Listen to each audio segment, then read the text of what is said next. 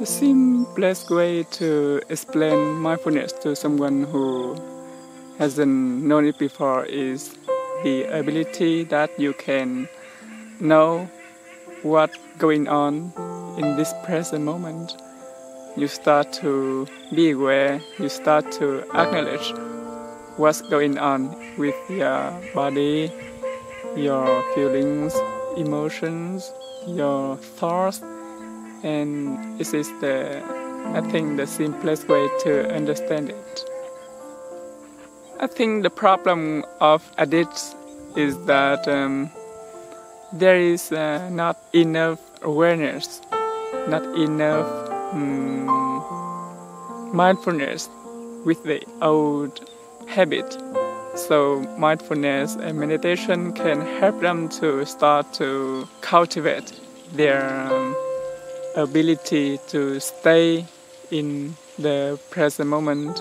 They will start to want to use a drug, want to drink alcohol.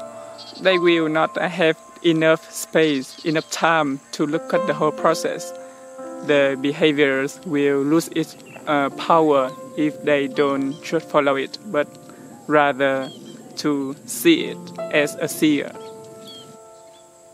When you are full of choices, you may become bored because so many things to do, and it becomes something like, okay, let's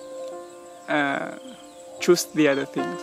Maybe it's the reason that people come to drugs or alcohols to fulfill their desire.